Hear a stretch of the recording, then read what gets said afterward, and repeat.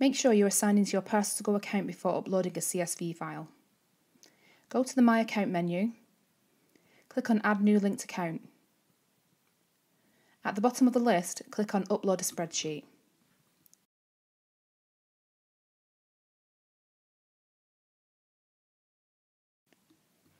To upload a spreadsheet, click on Choose to locate your file and then click Open.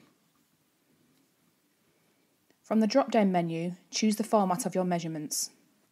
This should either be centimetres or inches. Click on Upload My Spreadsheet. You'll be automatically redirected to the SmartSend tool where your items will be waiting.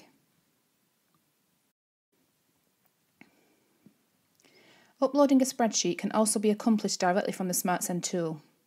Go to the Add button and click on Upload a Spreadsheet. If you've never uploaded a spreadsheet to our platform before, you will find further information and a downloadable example on the Upload a Spreadsheet integration page. Go to the second paragraph where you will find the two links.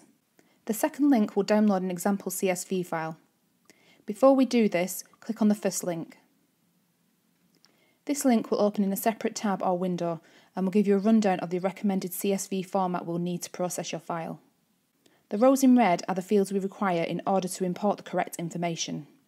The column names can be named whatever you like. However, if you choose to do this, you will need to map these out after you have uploaded.